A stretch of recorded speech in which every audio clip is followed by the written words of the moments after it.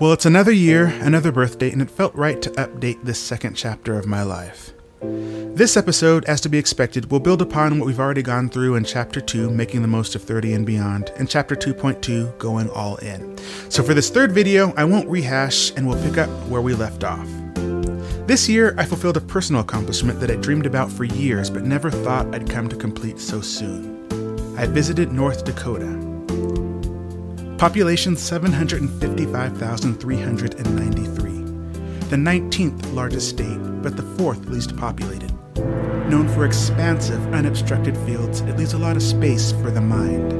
A lot of room for solace, contemplation, and Midwestern charm. I've wanted to visit North Dakota for a couple years now, but not for these reasons, but rather because to signify the conclusion of that personal goal I alluded to earlier.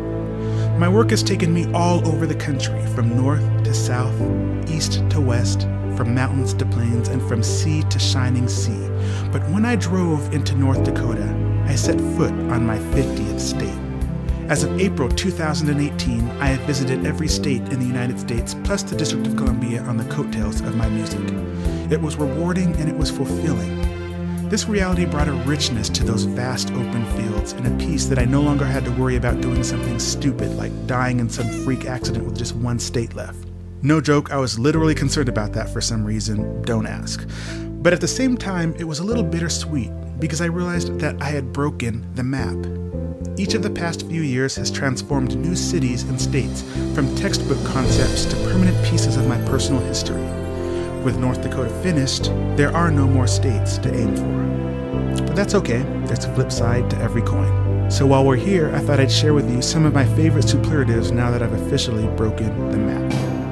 The first and favorite state I've been to would be my home state of California. I enjoy the weather, the scenery, the variety, and the accessibility. Plus, it's home, and I love it.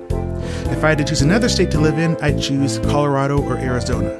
Colorado is beautiful and big enough to have most of what you'd want, but not so much so to be plagued with congestion and excessive tourism. And Arizona? Well, it doesn't get cold, at least not where I'd choose. Florida would be a distant runner-up, mainly because of the humidity and the obese flying roaches, but if they can pass a law to get rid of those two things, count me in. The coldest I've been was in Fairbanks, Alaska at minus 15 degrees. I know that's not the coldest of the cold, but hey, just call me lucky. The hottest would have been Parker, Arizona at 116 degrees. Well, that was until SoCal had a heat wave last month and matched it, so I guess we have a tie now. The worst storms I've been in were in eastern Wyoming and the upper peninsula of Michigan while I was making cross-state road trips. I don't have pictures for obvious reasons, but just imagine driving at night on a snowy and icy freeway while horizontal curtains of snow blast across your windshield and trucks pulling trailers zigzag wildly through the wind across the highway in front of you while big rigs charge up the fast lane like they're in the Daytona 500 and completely mask you in opaque clouds of snow that take 3 to 5 seconds to dissipate while you're still trying to drive. So if you're wondering why I picked Arizona as one of my alternate states to live in, there you go. Speaking of, my favorite natural wonders would be the Grand Canyon, which was not overrated as I was fearing, and the Sheridan Glacier in Cordova, Alaska. Special runner-up prizes to Niagara Falls in New York, Crater Lake in Oregon, and Lassen National Park in Northern California. Favorite skylines would be Manhattan, Dallas, and Cincinnati. Best road trips would be Utah, Highway 6 and 191 from Salt Lake City to Moab, a profound mountainous adventure. California PCH-1 up the pristine California coastline. Alaska Highway 4 from Anchorage to Valdez, a bleak winter wonderland. And Mississippi Highway 49 from Jackson to Purvis, a box of surprises. It was sunny and warm, overcast and rainy, sunny with a lightning storm, cloudy and thunderous, and sunny and warm again, all within a 45-minute drive through lush southern greenery. It was captivating. Favorite cities would be Washington, D.C. or New York City. Most underrated state would be South Dakota for pure natural beauty. Give that place a shot if you ever get a chance. Best food, there's several contenders here, but we'll start with Portland, Oregon, Nashville, Tennessee, Portland, Maine, New Orleans, Louisiana, Los Angeles, California, San Francisco, California, San Antonio, Texas, and Phoenix, Arizona. But I won't mention the biggest overrated disappointment just because I'm a nice guy. I'm a nice guy, I am. The most awkward moment on the road would definitely have to be in Great Falls, Montana. I was going to share that story here, but I think for time's sake I'll push it back to a future video. But it was definitely one of the most awkward experiences, if not the single most awkward experience I can ever remember having. But ironically, for my friendliest states, Montana also makes the list alongside northern Idaho. For some reason, Idaho is like two different states once you go south of the Panhandle.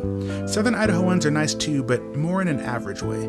But the people of western Montana and northern Idaho stand out as the two warmest, most welcoming people in the country, in my opinion, with the tri-state area linking Ohio, Kentucky, and Indiana is a very close second.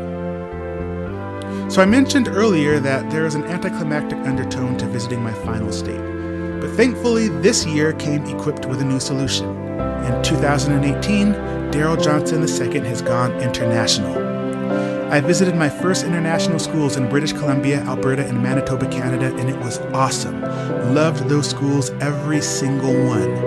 The only thing I wish I could have done that would have made this year even more awesome is if I could have brought my music to someplace far and way out there like Australia or something. Oh, hey, never mind. Haha, bam. It's my birthday. Well, actually, yes, it was my birthday last week in Sydney. Somebody stop the madness. Stop it right now. Australia. I'm actually here right now, and there's no place I'd rather be. But really, guys, it's been exciting. It's been curious, it's been novel, and it's also been unstable. In the first video of this series, I spoke about the decision we can make in life when we look across the horizon and choose to stay or to go, to turn back, or to jump and hope to God that you fly. I know how it felt to stand still and wish. I imagined what it would be like to land on the other side.